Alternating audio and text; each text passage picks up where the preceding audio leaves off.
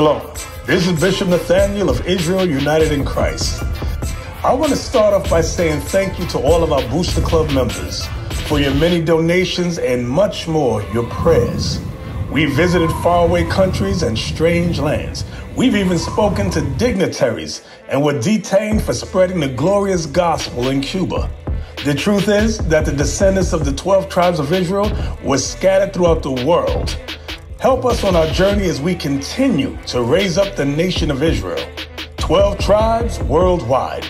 Join or donate today. Shalom. So I told y'all something before. I told y'all was Israelites, right? You know what it means to be an Israelite? Give me that in 32:28. Watch what it means to be an Israelite.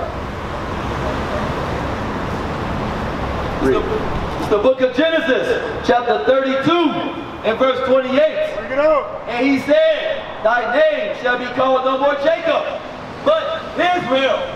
For as a prince hast thou power with God. You believe in God? So God is a real man, all the way up in the third heavens, the creator. He created all of this. All of this that you see, he created. Out of everything that he created, he said he chose you special to be a leader on this earth. You know what it means to be a prince of God? I mean, let me ask you a question. You got kids at all? You got a son? If something bad was to happen to your son, what you doing? Somebody was to harm your son, what you doing? You going all out for him, right? If you see your son struggling, what you doing? You gonna make sure he's straight, right? That's the type of God you got. But why you think God not doing that for us right now? Hosea 5:15. Why you think God? Because God, right? When you look on that, look. Hey, what's your name again? Don't cry, bro. It's gonna be all right. What's your name again? Who? Marcus. Look on that sign right there. Where you see yourself on that sign, your nationality, a so-called black man. Okay, so you would be from the tribe of Judah, right? That's right. God says that he chose you to be a special person on this earth. Deuteronomy 76, hold that on Hosea. I want you to understand this. Don't just cry, bro, because it's going to take actions from God. All praise to the Most High for that humble repentance, but it's going to take more than that. It takes actions. Read. It's the book of Deuteronomy, chapter 7 and verse 6. You got to realize the man that you are, because you're not regular. You're not just a regular human being, a regular person. God chose you above all people. I'm going to show that to you. Watch. For thou art holy people unto the Lord thy God. God says the so-called blacks, Hispanics, and Native American man, y'all special to him. Y'all special to God. Read. The Lord thy God hath chosen thee. God says he chose you. You, Marcus, I'm talking about you. God said he chose you. Read. To be a special people. No, to be regular. Special people. God says you're special to him. I know this community beat us down. This world beat the black man down every chance it gets. He chose the so-called blacks, Hispanics, and Native Americans above all people. Meaning the Arab, the Chinese, the white man, every other man on this earth, God don't give a damn about. He said, I chose you to be. Read it again. For thou art holy people unto the Lord thy God. The Lord thy God hath chosen thee. You chose it. You chose it. You chose it, read. To be a special people unto himself above all people. Who was chosen above all people. Meaning when God created that other man, the white man, he didn't choose him. He chose you, Hosea 5:15, but God is upset right now. You know why God is upset? Because the hatred amongst us is at an all-time high. It's no love amongst the black man.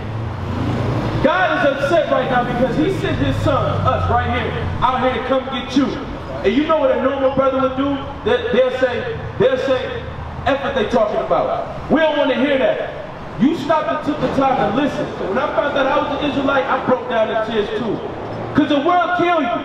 Every chance you get, they told you, your own people tell you, hold on, listen. Your own people say, don't be nothing but a real nigga.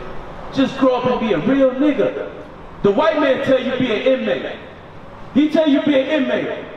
The women tell you be a deadbeat. You ain't ish, you ain't gonna never be ish. You a dog, you this, you that. You ain't nothing. Everywhere around us, all around the board, the black man is getting beat up. We out here to tell the black man he the greatest of the earth. But the only way you can be that is if you stop being black and start being an Israelite. That's right. Start being an Israelite. You know what it means to be an Israelite? Keeping God's law. Because you cried when I told you was an Israelite. But what you got to understand is that God loves you and he chose you, but he upset with you right now. Imagine how the father feels when his sons turn against him. Imagine how a father feels when the sons that he created would rather serve everything else, would rather do drugs, would rather get drunk, rather get high than to serve him. Asked me if I had a child. My son was locked up for attempted murder and fucked me up. You see the father that was raised in the right way this shit out here is terrible. It's terrible, but another thing is, but listen, bro, you want to know why it's terrible? And don't cry, don't cry, redemption on the way. You want to know why it's terrible? Because we failed. We got to acknowledge that we failed.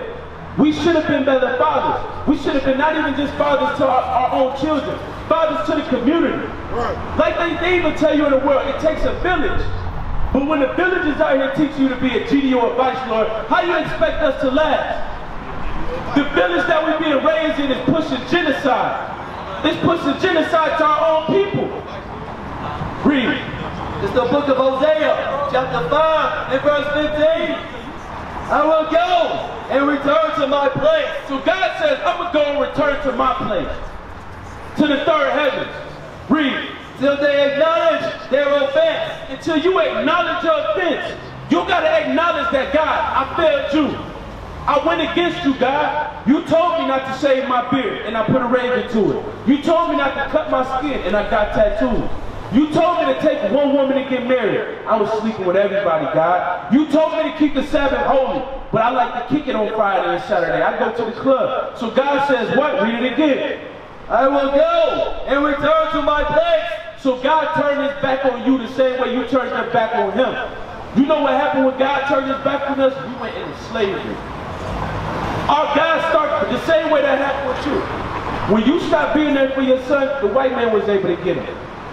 He was there. I'm not saying he's innocent, I'm not saying he's guilty. But it's the system that's set up. They don't give a damn if we're innocent or guilty. They raising us to be inmates. That's why we got to go extra hard to save our kids. That's why we out here now to go extra hard for our kids.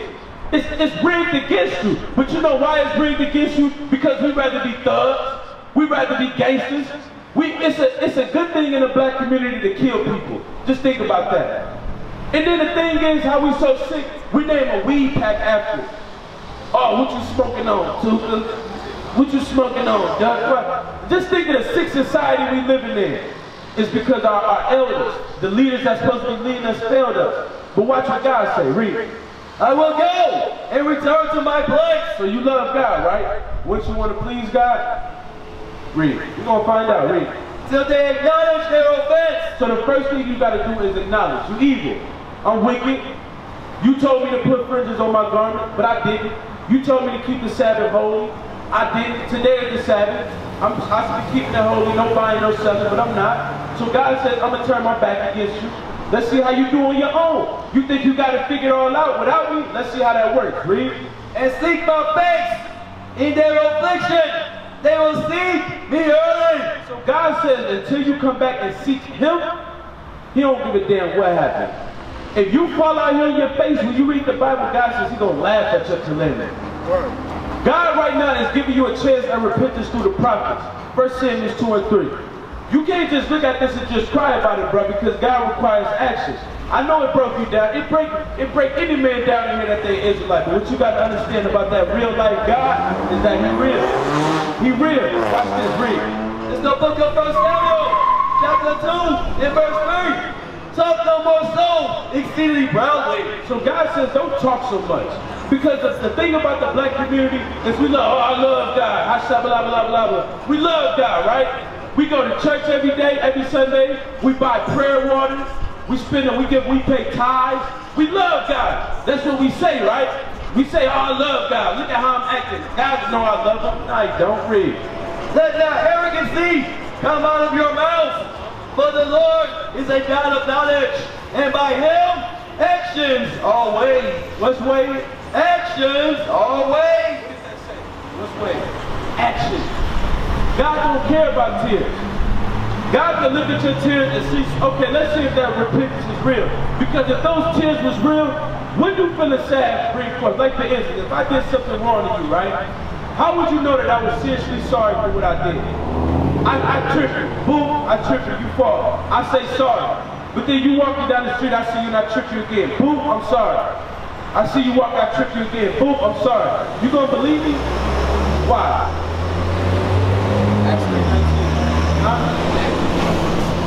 I keep doing it. So how can I sit there and say I'm sorry for what I did, but I keep doing it? That's not sorry. God not buying it. He not buying it. The thing about God is he gonna get even more angry. Don't, because well, if you was to let me ask you a question, I want you to be honest.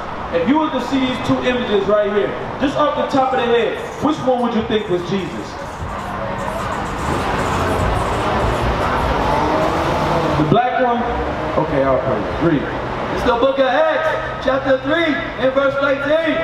Repent ye therefore, and be converted. So I asked you a question.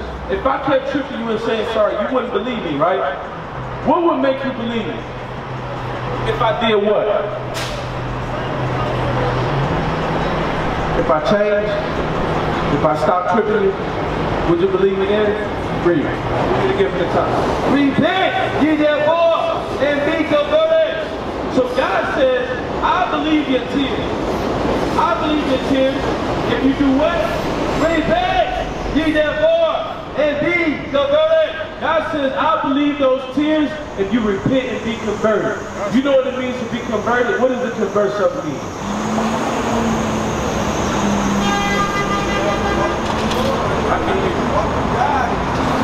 To convert means change. Meaning if I live my whole life as a thug gangster, I gotta change and stop doing that. God says repent and change. You can't just cry and think that everything's gonna be alright. You gotta change, bro. You gotta actually bring forth fruits, meaning what? God weighs what? We read it earlier. What does God weigh? Action. God looking at action. We used to scream black power while heroin was pushed. But at the end of the day, nothing's in vain. IUIC has been given a vision. The tents of Judah has risen. Many has attempted the mission. Minor murmuring, omitting, and missing the mark. Just reading that he had the flame of fire in his eyes gave us the spark. We on Paul's mission. We out on the road, purple and gold. From Mexico, Cuba, Haiti, Ghana, Sierra Leone. 144,000 boots banging, concrete crackling. These are our men repented at heart. The scriptures is proof. IUIC, we deliver the truth.